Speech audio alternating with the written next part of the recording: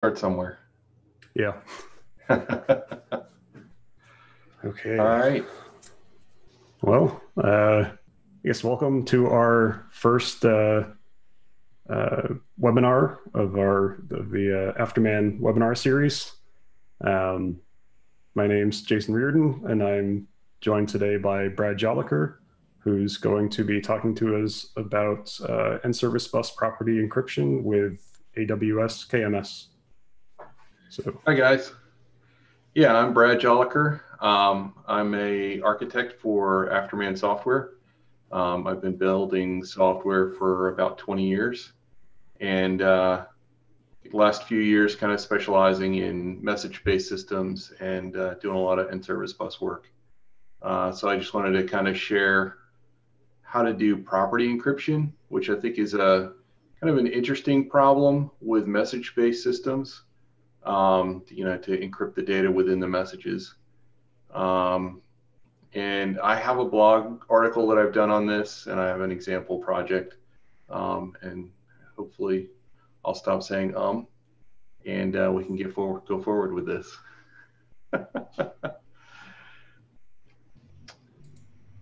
So, cool. you want me to go ahead and share my screen? Yeah, that works. That's good. All right. So, well, you know what? Before then, I do have a little bit of a bullet point of summary. So what I'm going to go through is I'm going to go through what's NServiceBus real high level, what's property encryption, AWS KMS, and then to do our demo, we're going to leverage Local Stack and Docker Compose, which are really cool tools to use when you're working with AWS. And then we're going to run an example. So we're going to take a look at what this looks like in a demo scenario. So NServiceBus is really, it's a framework. A lot of people get confused, and I think by the name where it says NServiceBus, and they think it's an actual thing. NServiceBus is primarily, in my mind, a framework, right?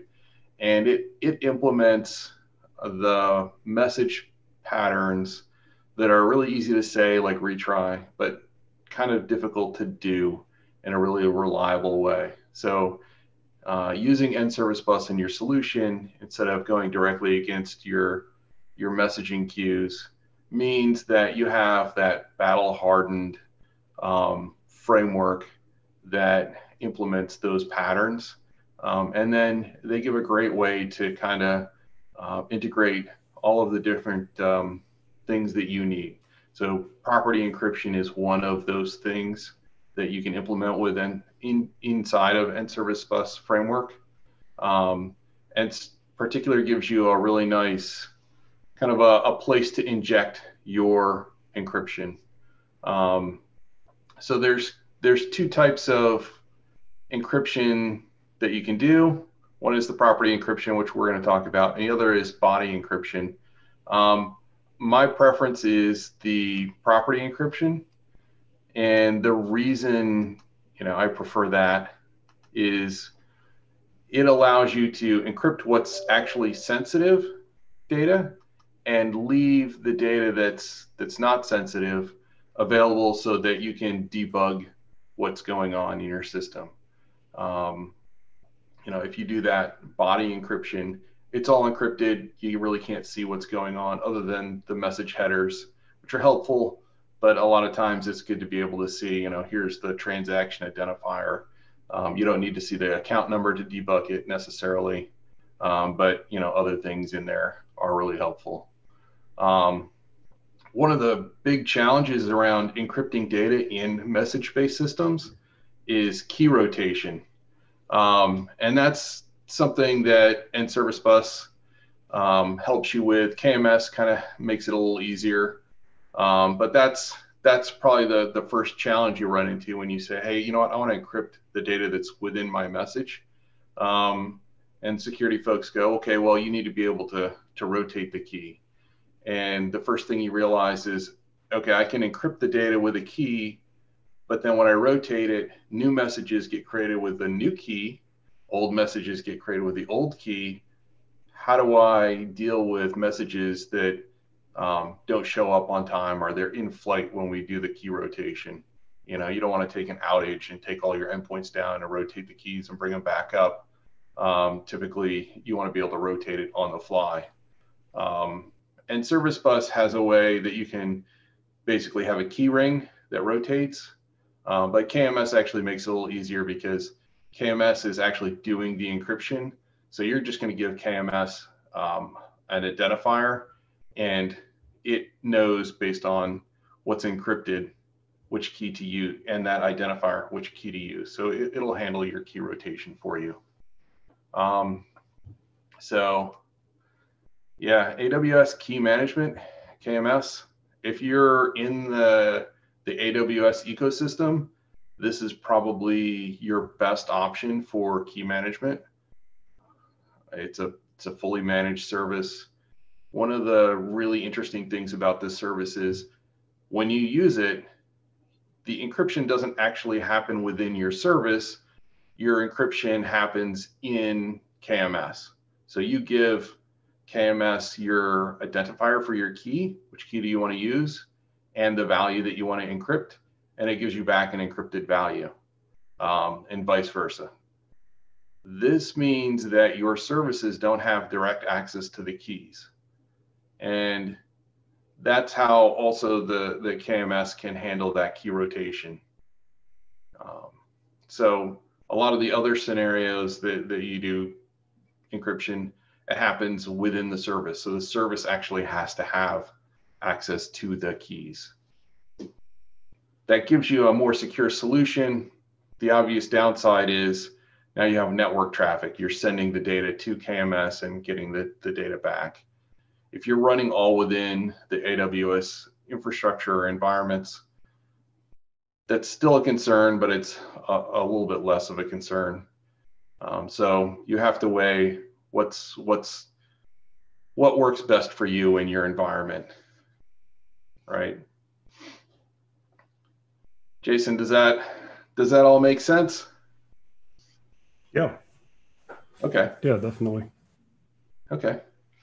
So the example that I have out in GitLab, it's kind of a multi-purpose example. We're gonna show KMS with it, but it's really set up to show how do you use NServiceBus in AWS, and it's really designed for the endpoints to be put in a Docker container and deployed in that way.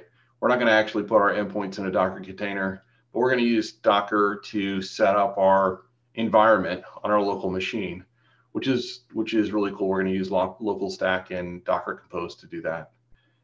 This diagram is just kind of a context diagram to show that we have 3 endpoints. One is basically a web application that communicates with an NServiceBus Saga endpoint. And a Saga endpoint is going to manage our state for us for this fake payment process. And the actual work to process the payment, if we had any, this is an example, would happen in this payment process worker. It's going to send the message back through. So if you look at this example, there's a number of kind of interesting things that it does. But obviously we're making a payment, and we probably have sensitive information like account numbers, or you can imagine you might have credit card numbers in a make payment workflow. So in this case, we're going to want to encrypt our account number. The rest of the data in the message is not that sensitive. You've got like an amount, a routing number. You could say is sensitive. That could kind of go either way. And of course, the account number and a date and time, right? So the account number in our fake policy is the thing that needs to be secured. So let's look at our Docker Compose so we can kind of get our environment up and running. And you know what? This is still running. I'm going to go put this, shut it all down. So in that GitHub repository is a Docker Compose file. And the prerequisite for running this is going to be, if you're on Windows 10 Pro, my recommendation would be to use Docker Desktop. Docker Compose kind of comes in Docker Desktop. If you are not on Windows 10 Pro, then you can use Docker Toolkit, and Docker Toolkit does all of the same things, but it's not quite as integrated as far as your usability is concerned. So it's a little bit different. But Docker Desktop is really your best option if you're on Windows 10 Pro. So is that specifically like if you're on Windows 10 Home or something, you should use the toolkit? Yeah, at this point, you'll need to use the toolkit if you're on Windows 10 Home. They are changing that. The last I looked, it wasn't released, so it could be released at this point or in the next month or so. That would be available to you, Windows 10 for Windows 10 Home. So definitely take a look if you have Windows 10 Home. I'd go check that out first, and if it's not available, then do the Docker Toolkit. And you would find that information on the Docker website. So the Docker Compose basically has our different services that we're going to use. And for our example environment, we're going to use local stack to provide S3 and SQS, which is right here. Local stack has a whole host of solutions, or let's see, we can go look at local stack here. So they offer all of these different AWS services, and you can install it directly on your machine. I think that Docker works best because you can fire it up real quick and it works. And when you're done, you can shut it down and delete it and it goes away. You're not worrying about uninstall and that kind of thing. So we're gonna focus on just the SQS and S3. KMS is included in here, but I had some challenges with getting KMS configured with the keys. So I actually went and grabbed an image for KMS directly. So we're going to use that. And then NServiceBus persistence, we're going to use MySQL, and that's our other service. So we have 3 services: local stack, our database, and KMS in this Docker Compose. So one of the things that you'll need for KMS is a key, and there is this c.yaml file that will basically load up a fake key for us. So don't use any of this in production. You don't want to use any of this in production, but for example, this works. So our key ID that's in here, that's that ID that you send KMS along with your data to encrypt it or decrypt. So I am using a really handy plugin with VS Code, this Docker Compose plugin. I highly recommend it. That makes it so that I can just find my Docker Compose file, right click, and do Compose up. And you'll see down here in the terminal, it's going to go pull the images if it needs to, and it's up to date. Why did it not start?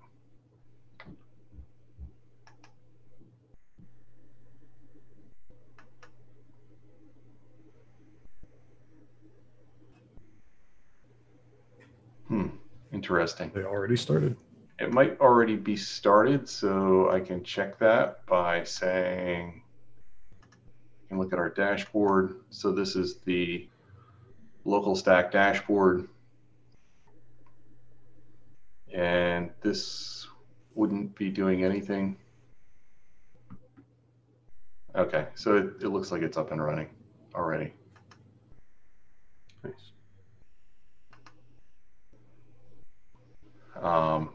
But you can see it went out and it looked at those different images and made sure they were up to date. So that's something I kind of glazed over, which is in each one of these services, you define which container you want to use, which image, and it automatically pulls it down and sets it up.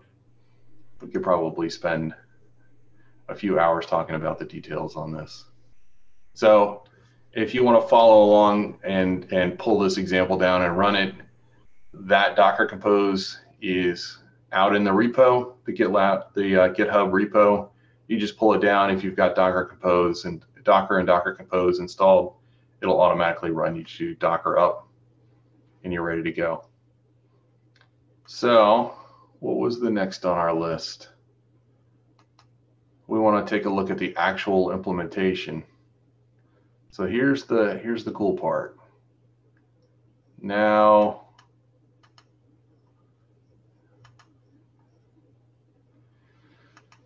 NServiceBus has this Encryption service, and I forget if you need to install a specific NuGet package for that. Let's see. It's probably going to be in here.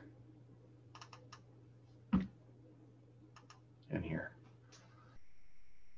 Yep. Okay. So we have this NServiceBus encryption message property NuGet package that we've added to our project. And then we have this iEncryption service interface that we need to implement.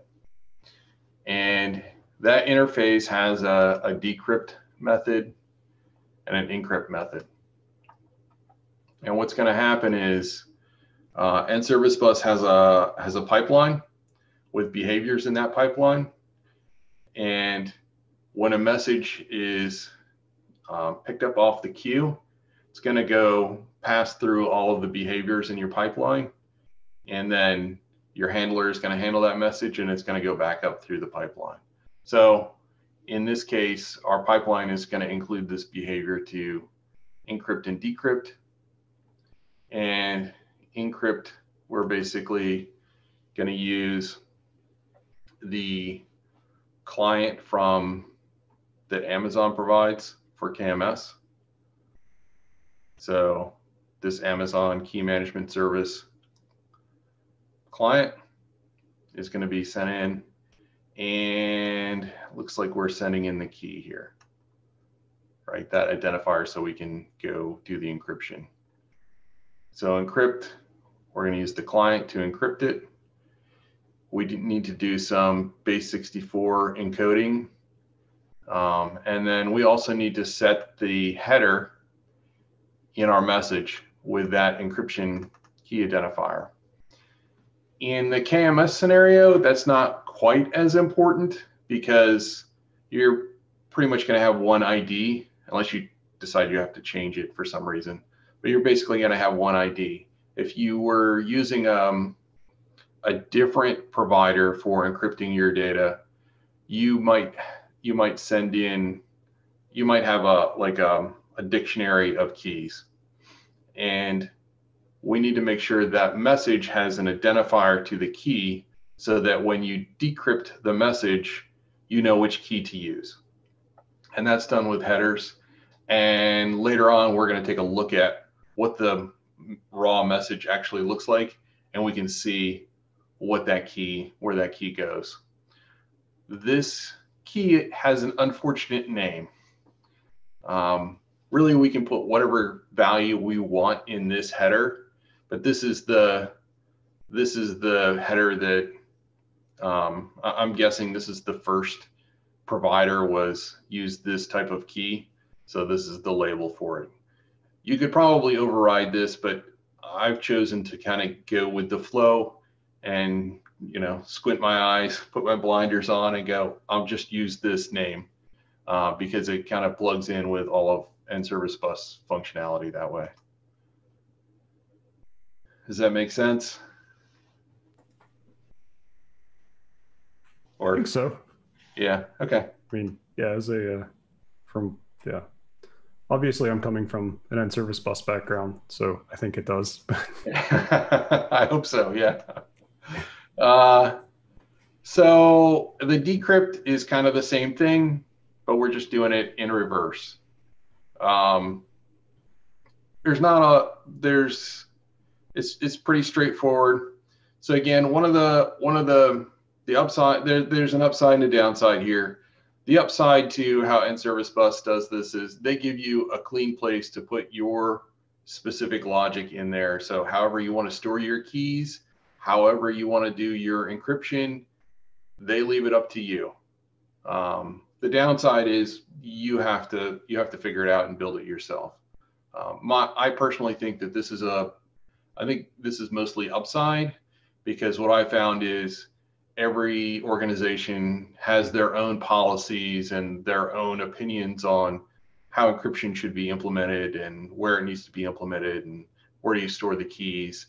And I think it would be really difficult to, have a standard offering that is out of the box for this.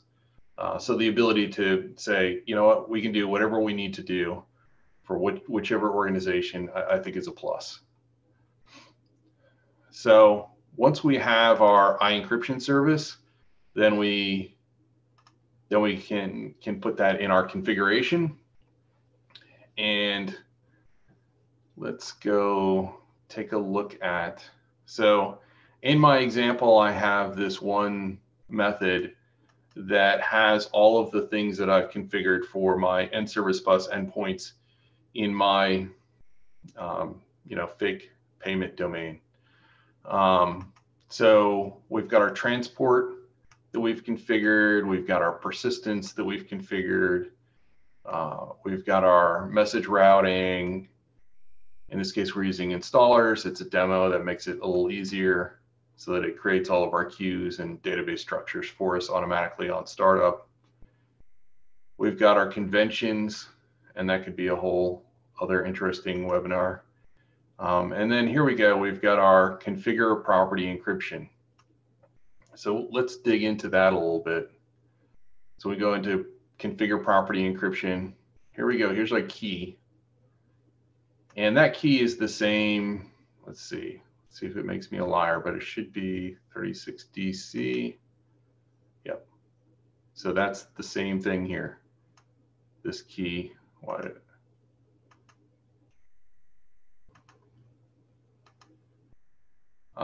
Obviously, you can see from my comments, don't hard code this. This is just for a demo.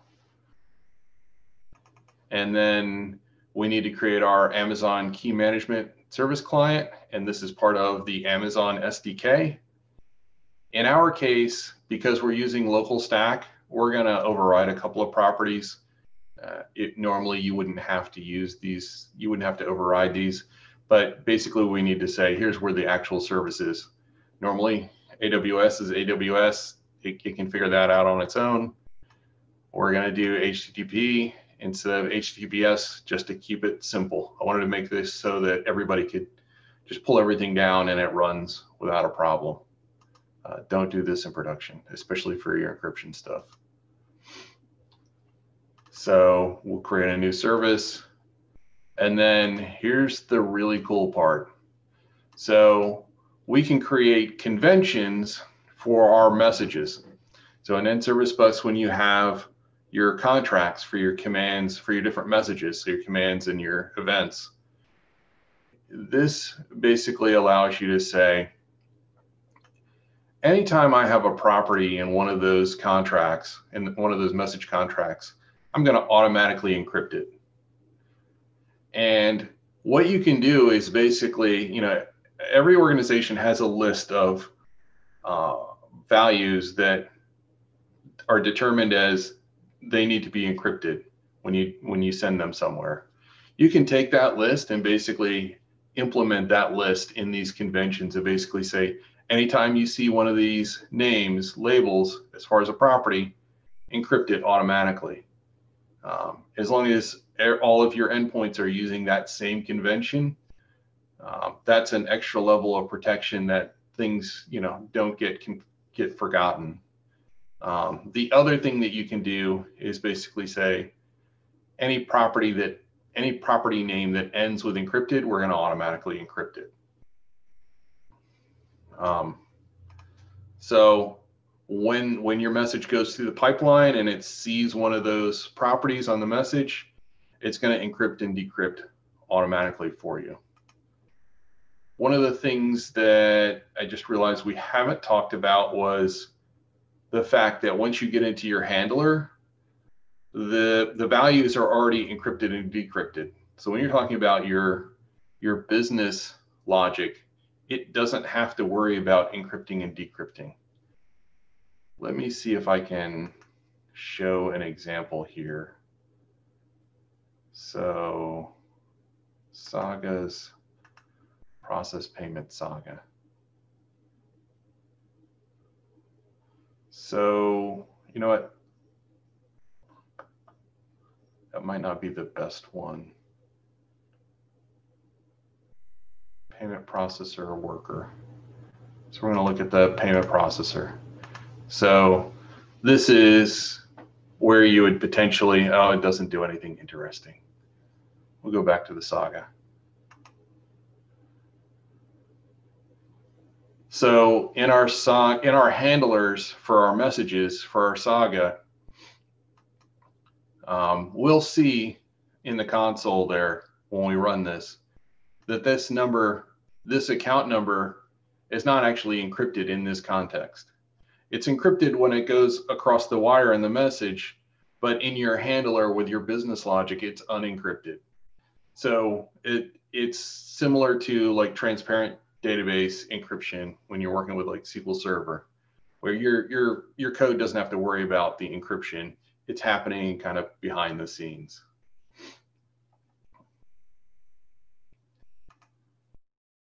So in our case, we've got our property encryption that's set up and configured. It's going to use KMS.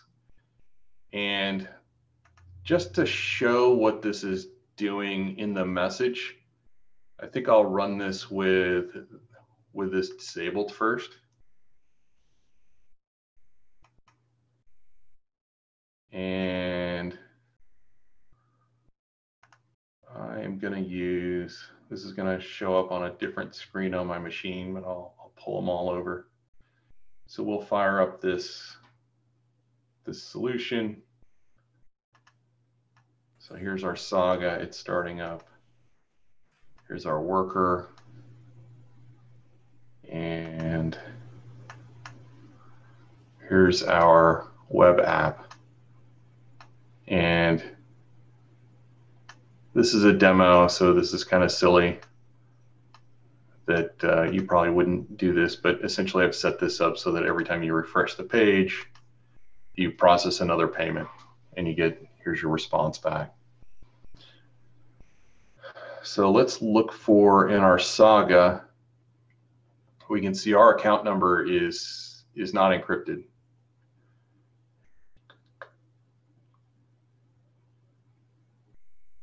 And this is, of course, if you log it out, that's probably not a great thing, but for this demo, we're logging that just so we can see in the Saga, in with your business workflows or your business logic, it's unencrypted so that you can use it. And if I turn this endpoint off, we can refresh this. I'm going to run this. And if I've done everything right, we can actually use the AWS CLI to see these messages.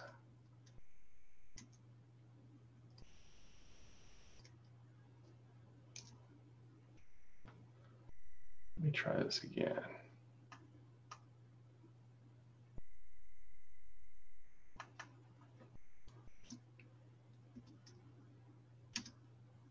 There we go. Here's a message. So And this is actually a little hard to see here. So let me see if I can copy this into VS Code and get it to show up a little bit better. So this is a message that we pulled from, I didn't describe that. So essentially what I did is I said, receive a message off of our SQS queue. And that pulled that message off, and you can see this is the raw message. Remember, we didn't turn on, we didn't enable our property encryption. So there's no header up here for the key. And if we look at the body, and this is, actually, here's my headers that I was talking about. It's not in, we're not gonna find it in here. And the way NServiceBus does SQS, that transport is implemented. There's all of the headers, and then the body is actually just another is kind of embedded in there, and it's base 64 encoded. So we can take this guy, we'll copy it into this utility, and we can see, we can decode this, and we can see our account number is not encrypted because we don't have property encryption enabled. So that's what the raw message looks like, right? So if we go back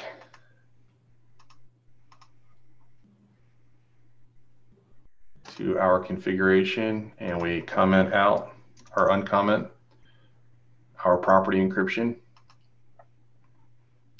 then fire this up again.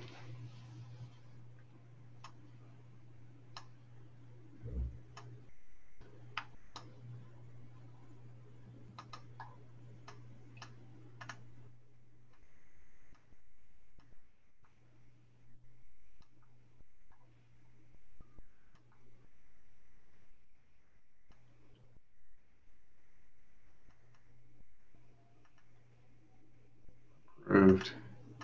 It's pulling the messages off the queue that weren't encrypted and trying to decrypt them. So, that's kind of what it looks like.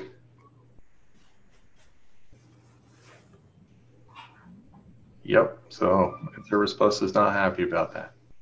Well, it's a warning to retry it. So eventually it'll. So those are retry. Yeah.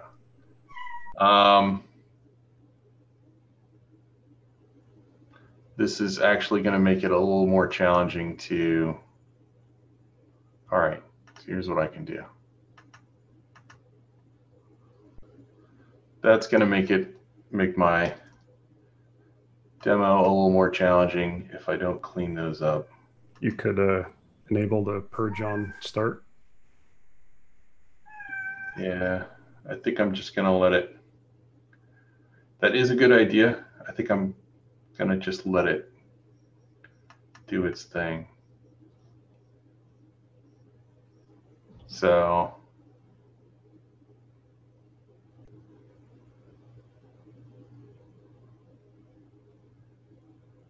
I think I only hit it 4 times. All right. So if we try to fetch,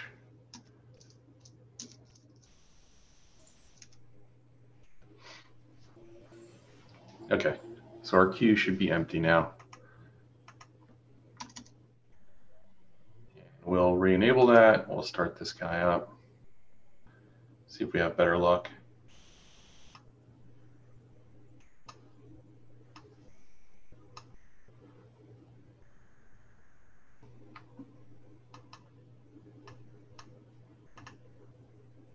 There's our Saga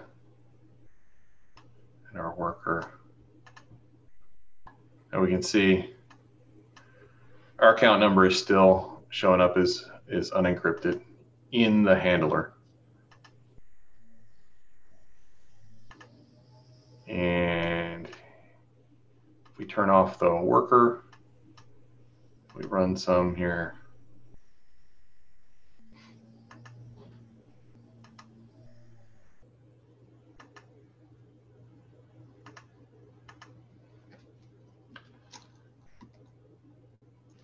All right, we got a new message.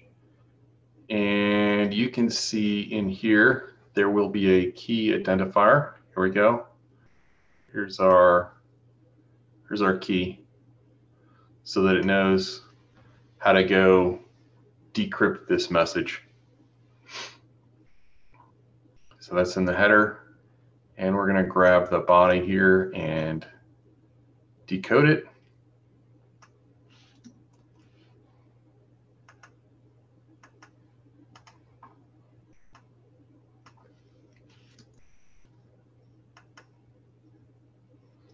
And we can see our account number is now actually encrypted.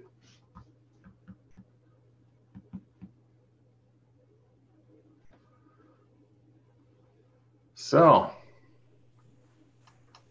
success. Yeah.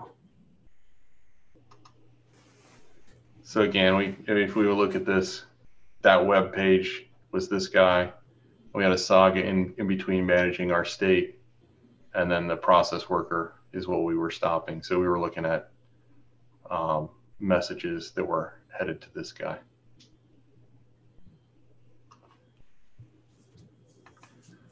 Yeah, that's pretty cool. Not like being able to offload all of the keys and everything to AWS. Yeah, that was before this project that I put together kind of as a proof of concept, I'd not worked with KMS, but it definitely seems like it's a really nice solution for this problem. Yeah. And really, one of the interesting things that you know, the security folks, you can run into a lot of resistance from them based on the whole idea of whether or not the data in the messages is encrypted and who can see it.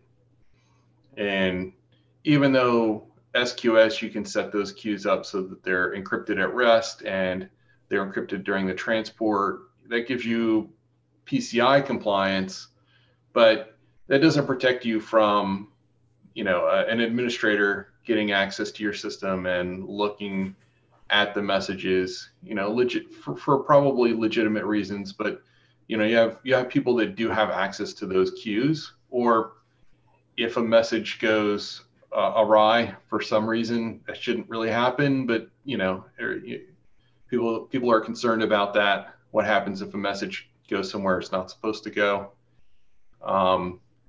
Having that property encryption and being able to show the security folks, like, this is how we're going to protect this. It'll take, I've seen it happen a number of times where they go from, I'm not sure about this NServiceBus thing, to, yeah, we need NServiceBus.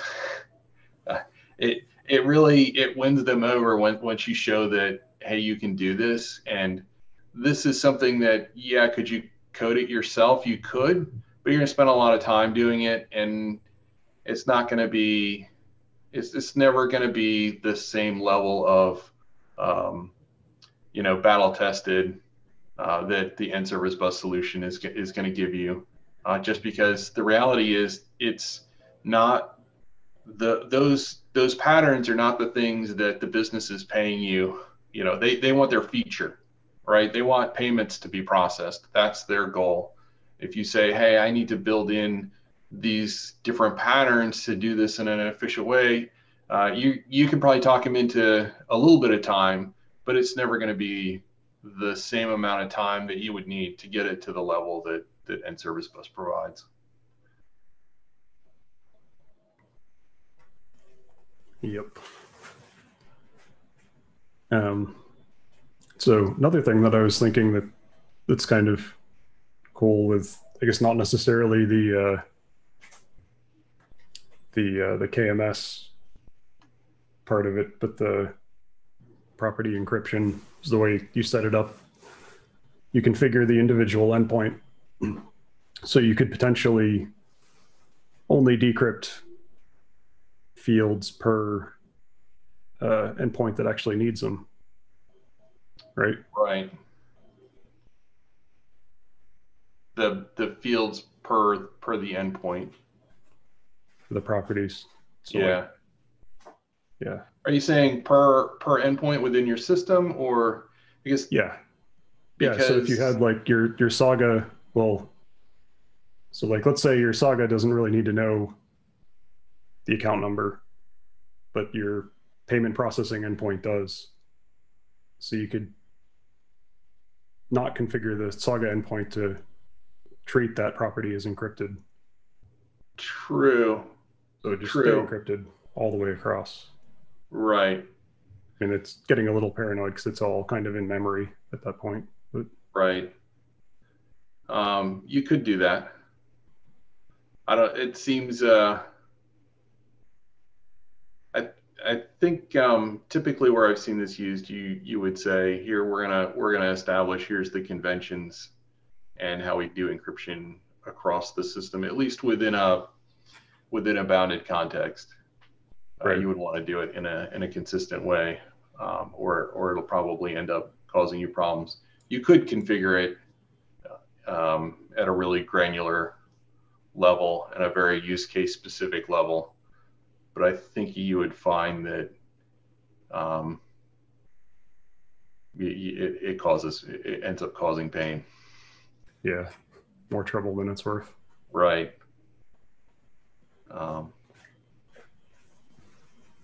Yeah. But yeah, that's cool. So for the for that like AWS call to grab the message, does that actually pull it out of the queue, or is it just kind of reading it? The call out to AWS. So the console that you had that you this guy line here. Yeah. Right, where I'm reading the message.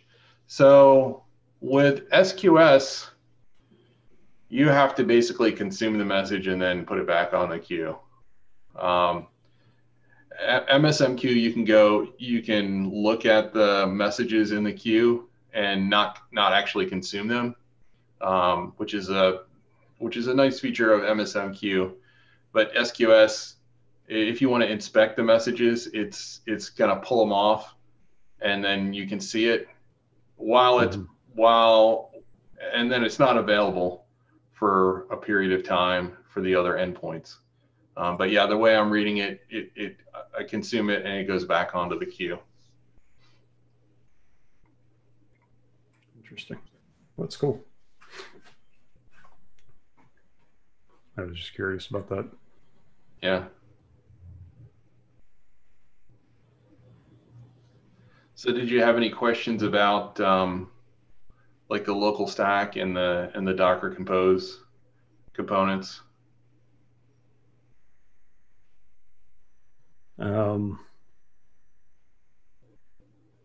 Not necessarily. I guess the local stack, is that just like a repository of Docker containers that somebody put together, or? It's a project that, it is a composite, I believe, of other projects.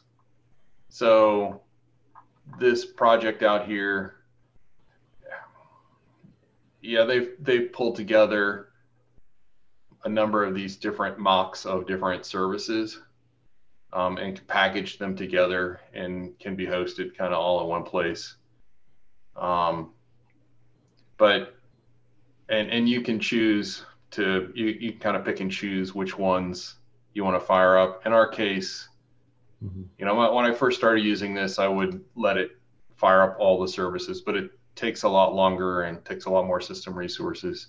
In our case, we're kind of picking from the menu and say, just grab a couple of these services and just fire them up, and it just saves time and resources. They do also offer, there is like a paid pro version of local stack that adds a bunch of these additional services. And you could do that, or you could, create basically your own composite with Docker Compose, which is essentially what I've done, because I think like RDS is not part of the free offering. And that's why I use Docker Compose to spin up. So I grabbed just the regular MySQL image and fired it up. You could use at SQL Server. There's a Windows container and a Linux container out there for SQL Server. And in my case, I just used MySQL because it's simple and easy. Yeah. Nice. Is it all, is the local stack stuff, is it all AWS? Yeah, it's only AWS. Unfortunately, I wish Azure provides an emulator for some of its services. It would be cool if somebody would create a project to emulate Azure services in a broader sense like this. Yeah. One of the other cool features about local stack is, and I've not tried this, but from what I read, you can actually configure it to throw exceptions, like AWS subscription exceptions, or you can simulate what happens when those AWS services don't do what's expected, which I think could be very valuable in like integration testing scenarios. So we're using it in probably more of a developer demo type scenario, but you can actually leverage local stack in integration tests, which is kind of cool, because now you can say, let me just spin up a copy of my environment, or AWS, that's all encapsulated in my build and deploy pipeline, and I can run all my integration tests and fake failures in the AWS environment and see what happens. And I don't have to worry about, oh, I spun up a bunch of services in AWS and for some reason I didn't tear them back down, and I end up with a big bill because I provisioned all this stuff and it just sits out there running. Yeah, that's pretty cool. Man, Azure needs to step up their game. Yeah. So we're gonna do this webinar thing again in a week or 2 weeks. I think we said 2 weeks. Yeah, I think 2 weeks. It would be, cool if folks, I'm going to stop sharing. We can see if what folks want to hear about. Maybe they'll chime in the comments, and if folks have questions about NServiceBus or just even message-based systems. Jason and I have a lot of experience with those types of systems, but we have a whole team at Afterman Software that has a wealth of knowledge beyond our knowledge that we can definitely leverage in this webinar format, and bring them in as guests. Yep, definitely. And if anybody has questions relating to to Brad's to the topic, this webinar in general, feel free to leave those in the comments, and we can try to keep an eye on those. Try to answer what we can. Cool. Yeah. Cool. Cool. So I guess we'll try to plan on doing like a bi-weekly cadence. Hopefully we can get some cool content out. Absolutely. Yeah. All right. Well, thanks for joining me for the webinar. It was pretty cool. It's very informative. I'm probably going to try to use that in the future. Excellent. Cool. Yeah. All right. I'll talk to you later. All right.